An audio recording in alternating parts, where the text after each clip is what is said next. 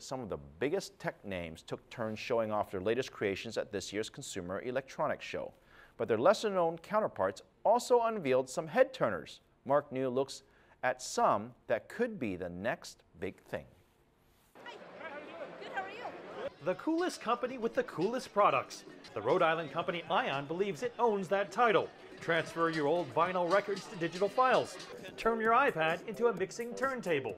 You can fade from one track into the other. You can beat match as well.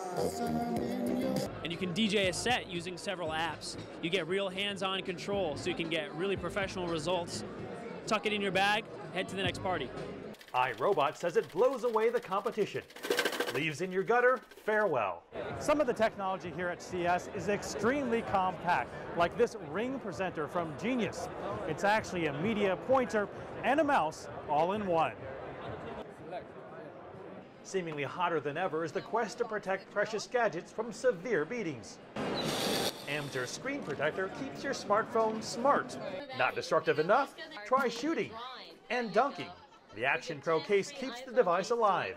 If you prefer a more natural look, try treating it with a coating called Liquipel, which, like the name says, repels liquid. Traveled the world, actually rounded up some chemists and scientists that were in this area, and together we collaborated to create Liquipel. At CES, this seemed to be the activity of choice. All the more need for the CubeX Trio 3D printer.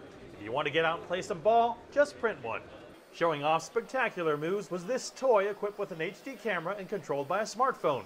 When the Parrot AR drone hits the sky soon, it's sure to have confused people all over the country reporting they've spotted a UFO. Mark Niu, CCTV, Las Vegas.